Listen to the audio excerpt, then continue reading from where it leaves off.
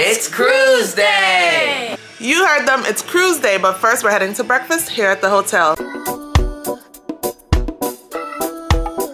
A little bit of conversation, a little bit of relaxation. Across the sea, city to city, come par with me. Tell me when you're ready, ready to leave. With my cruising family, across the skies and sea. Come and par with me, yeah. What you waiting for? Just step out that door and explore. Are you ready to par with me and this cruising family, my cruising family? As always, we recommend a good breakfast before boarding your cruise ship because cruise embarkation day can be a lot. Feel free to pause this video to look at the menu and comment below what you would have for breakfast. This looks so good! This looks so good, so good! Chicken sausages, bacon. Here's my pancake. That's a brand new pancake. That's your pancake and you were just picking the blueberries off, huh? Hey, I don't like my berries. Or really like the blueberries. Well, I mean, they're not that bad, but like... This looks so good.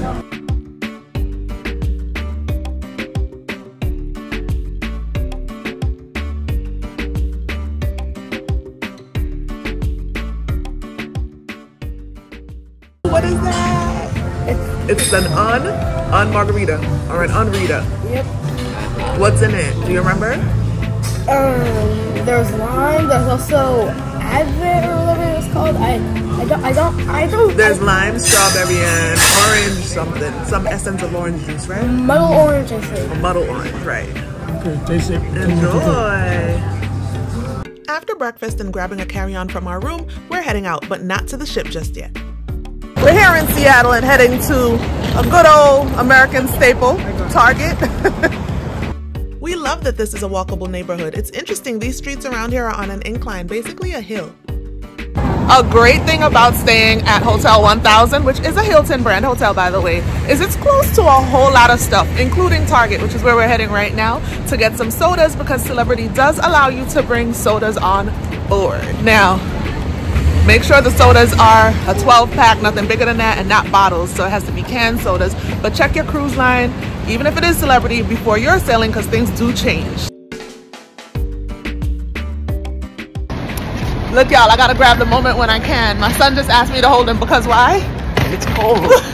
No, it is really cold though. This is why we have so many bags for this 1-week trip, because I had to pack for weather like yesterday, which was warm, and weather like right now, which is cold, and to be honest, it might get warm again by the afternoon like it did yesterday. We ordered online for in-store pickup here at Target, so this should be really quick. Our sodas are in tow in our carry-on, and we're heading back to the hotel.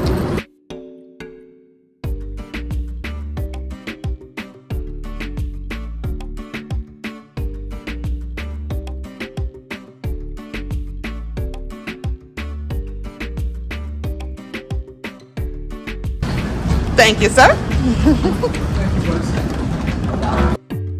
Back to our room to shower and get dressed for our cruise. We're rocking our Melanin at Sea 3.0 Group Cruise t-shirt and we're on our way to the cruise port. Ooh, and a quick glimpse of the Space Needle from the car.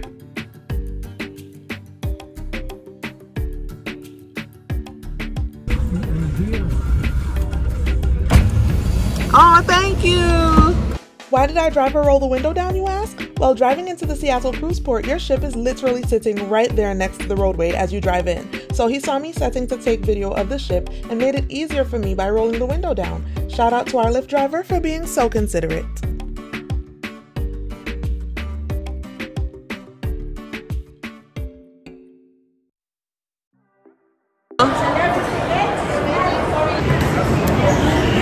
It's cruise number 20 for me and cruise number 1 on Celebrity. Let's see what the edge is giving. Where we going, AJ? We're going on Celebrity Edge to Alaska. That's right. Are you excited? Yes. Celebrity Edge to Alaska. Here we go. Say what you just said again, AJ. I was really fast. What do you mean, getting on the ship? Yeah. Yeah.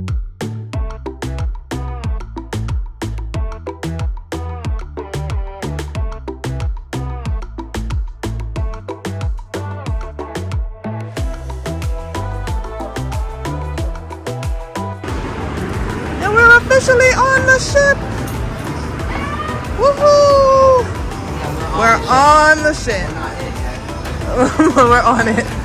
Stepping on board, we immediately got a wristband for LJ and then went to our muster station. Then we came straight to the mast grill to eat. This is the first food we've seen on board. And look at that, our first meal here on the Celebrity Edge in Seattle. We're docked next to Royal Caribbean's Ovation of the Seas, and North Star is on its way up. I have yet to try North Star. I remember wanting to do it on Anthem of the Seas when it first started sailing, and Quantum of the Seas.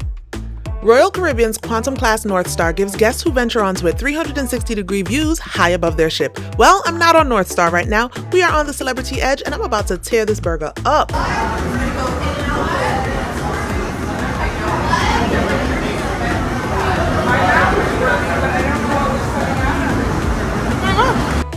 After eating, it's time to head to our room. A room tour will be provided in a separate video. That said, I'm wasting no time. Gots to clean this room up. I'm using gloves, disinfectant wipes, and Lysol spray to make sure we can be comfortable touching all surfaces in our room. After all, this will be home for 7 days. No, the room wasn't messy to the eye, but this is just our thing to make sure our room is a safe, clean space during our cruise. Comment below if you also clean, wipe down, or disinfect your staterooms. It's now time to head to the Melanin at Sea Welcome Mixer in Eden. This is the first official group event on board. Here we meet and reunite with our Melanin at Sea family. Some we've met before, others we've only communicated with online. This is always so exciting. The family, the family, the family, our family.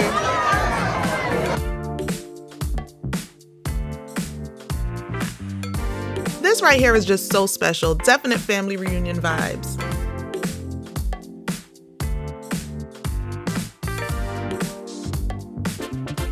And what I love is it's not just the adults connecting and reconnecting. Our children are also, which is so great to watch. This is also where we get our welcome gifts from Rich and Jazz, founders of Melanin at Sea. Our welcome gifts for this cruise are beanies, packable ponchos, lanyards, and a large canvas tote, all excellent quality. Thank you, Melanin at Sea. And just like that, it's time to sail away. Listen, my LJ is ready for this sail away party.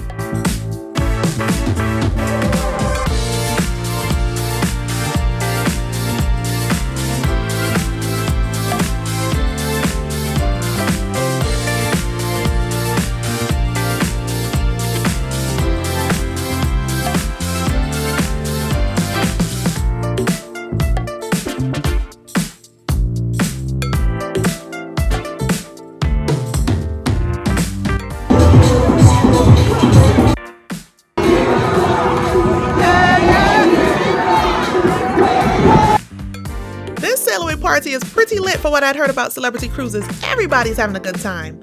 If you go all the way aft on the Celebrity Edge during sail away out of Seattle, you'll have a great view of the Space Needle and the Seattle skyline. If I knew this ahead of time, I would have started sail away here, but you live and you learn, and now I can share this tip with you. We've sailed away quite a bit, but you can still see it.